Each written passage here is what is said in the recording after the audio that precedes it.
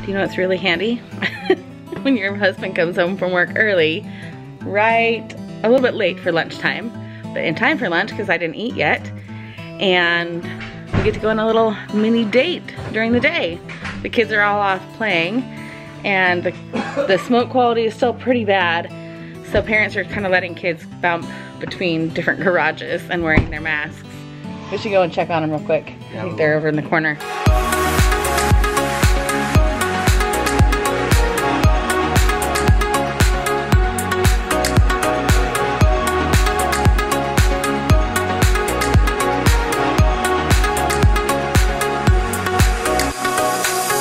It's also handy because I got into the passenger side over here and I was like, oh, my car could use a little vacuuming out.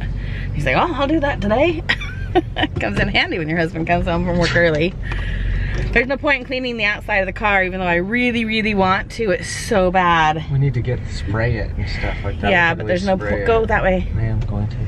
But there's no point with the smoke. Gotta let it clear out and rain tomorrow and Friday. And then we can wash everything. Like, I want to wash the sheets and the window wells and anyway, gotta go find the kids here real quick. All right, so we are sitting in the Cafe Rio parking lot and just ordered our food. Let's see, skip. It'll be ready in like 10 minutes. So we're just here contemplating the end of the world. We're trying to figure out how to manage a business and a family when you have a pandemic that is probably going to come back. Yes, well, it's never gone away. Yep, and they've all said from the very beginning it might come back worse than worse. So how to manage that? Yep. No matter how you look at it, who you're in favor of or not in favor of for the election. This is US going to be another election cluster. Yes. With probably the biggest civil unrest we've ever seen in the country, no matter which way it goes. Yes. Half the people will think it's illegitimate no matter what it is. Yes. We literally have government people telling people to get ammunition to fight the other side. Okay, he's going off. This is the conversation I'm not wanting to have with him because he gets so riled up.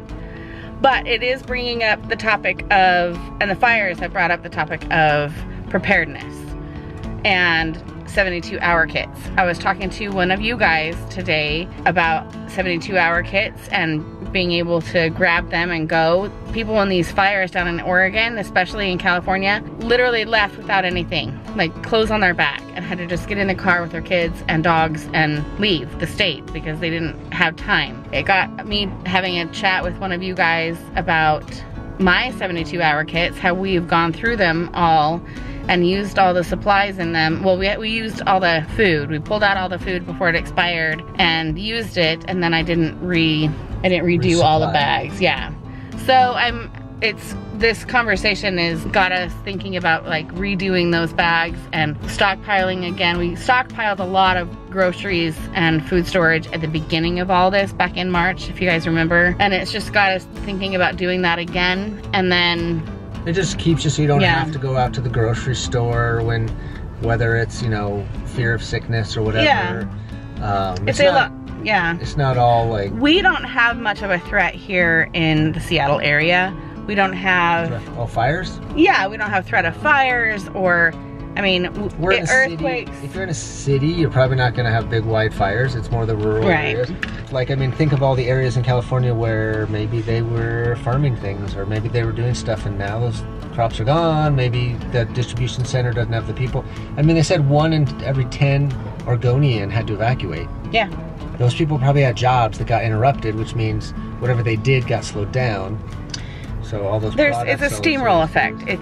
It could have lasting consequences for everyone. So anyway, that's kind of what we're talking about. It's not really like fun stuff. Yeah, like a chipper conversation, but unfortunately, it's an adult conversation. It's one we have to have, and you know. Any ideas you guys have down below? You know, like how do you guys prepare for? Yeah. Because we don't live in like hurricane areas or tornado areas. I mean, how do you? But Utah isn't either, and they literally just had hurricane winds up and down the entire Wasatch Front. Yeah.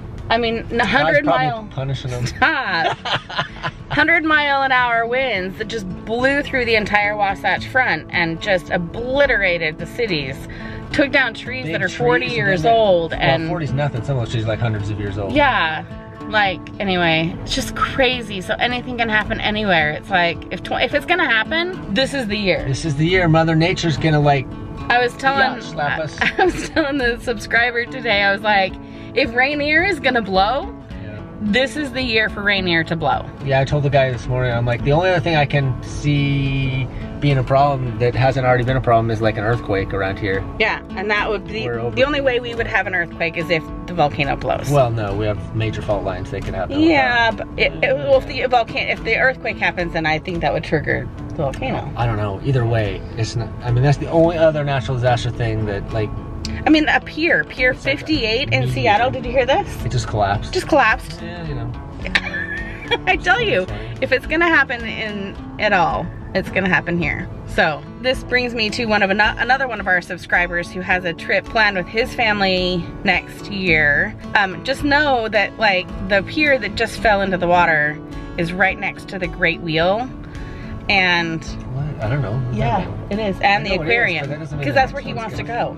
I know, but it doesn't mean all the piers are gonna. No, it doesn't mean that. It doesn't mean that, but it just means that that area is in construction now. It just means that, like, that is, you know. Is that an old pier? Yeah, they were getting ready to. I don't know if they were getting ready to take down that pier or another one, because of all the construction that they did down there for the 99 viaduct. But there is one that they were gonna get ready to take out. Anyway. Cheaper to have it just fall down. He's such an optimist. I am. I'm genuinely an optimist. He's not. He's 100% pessimistic. I'm not a pessimist. You are. I know, you analyze and say think. what could go wrong, and then I try to prepare. I'm gonna for cut it. him off. I don't say it's all gonna go wrong. We're all screwed. You do. I just say there's a potential for us to be screwed.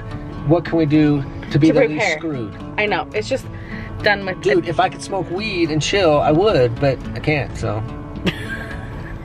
I wish you could chill. I can't even exercise. I know. I think he needs to get out and exercise to kind of burn off some of this stuff, but he can't. No, I mean, a friend of ours went on a hike. We're at 6 minutes. Let's just let this go for a second. You need to, like, get some Cafe Rio and chill. I'm fine with letting it go. You turn it off anytime you want. All right, we are gonna go and eat our Cafe Rio in this very festive fall themed park. Normally we would have just gone home, but Abby has requested us to get her some Red Robin, the pub mac and cheese. And seeing as though she doesn't get takeout a lot of times. She doesn't like these salads from Cafe Rio. She doesn't like Panda Express. She doesn't. Forks? Oh, please tell me they brought forks. I always get forks. And the one time we're eating out, they don't give us forks. Oh, here we go. Good. She doesn't get any of the eat out food that we get. What's this for? Is this sauce for your stuff? Yeah. That's like necessary. That's like necessary. Yeah, can you get it out? Oh. I'm just chump change. Go ahead, have your burrito. Okay. You got your own fork and your own right in front knife. of you. Oh, I thought there were 2 forks here. I didn't realize I only got it for me. It's right in front of you. I put it by your feet. Again, jump change. Okay, we're gonna go eat. You don't want to see this. These salads are very messy to eat. Yeah, they're a little messy. Well, we can show what you got. You got the burrito. The sweet pulled pork. Yeah, sweet pork. Burrito. Burrito. I don't do burritos. So I got the steak salad, and it is delicious. Explain what happened then. I guess I punched a hole in the bottom, so now it's leaked all over me, so we gotta go home after this. Gosh. These salads are not ones to eat in the car. Like, not at all. I need that bad. Alright. My girls are in there, and they won't even come out to say hi. Shake your feet or something. Say hi, Mom. Say hi. They're hanging out there with popsicles.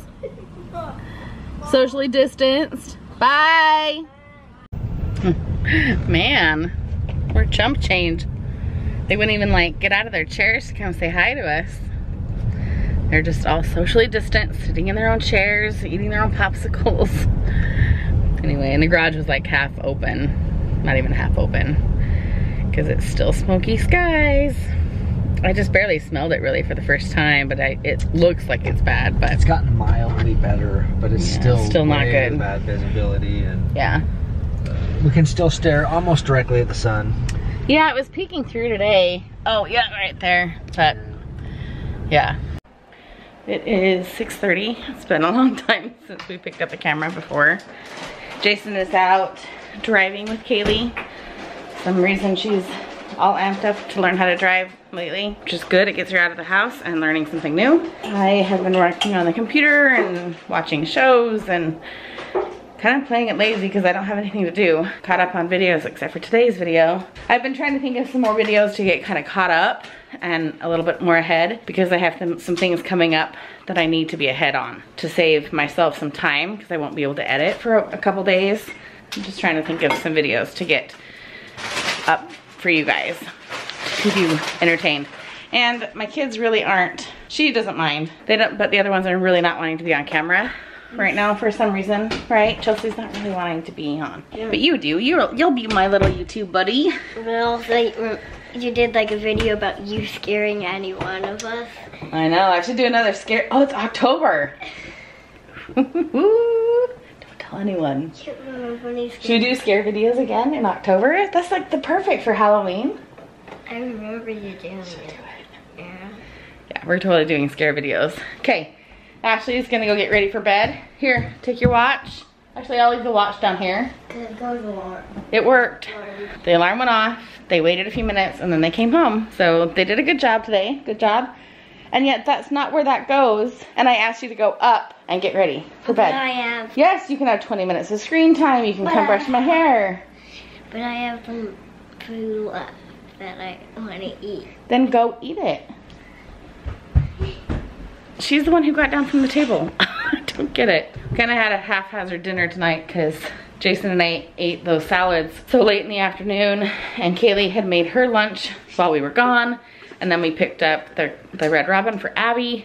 Had an off time for meals today with Jason coming home, but that's okay. I'll probably get hungry for the other half of my salad in a little bit, but I'm gonna call it a night. I've actually been kind of filing my nails and getting them prepped to do just the gel nails on them tomorrow, but I actually might start tonight. I didn't realize it's not even 7 o'clock and I don't have anything to do, so I might as well go sit in front of Netflix and do my nails. So I'm gonna end this video. It's just a little bit different. I wasn't even planning on filming today, but with Jason home, it's always fun to like go out and about, and you guys like our banter.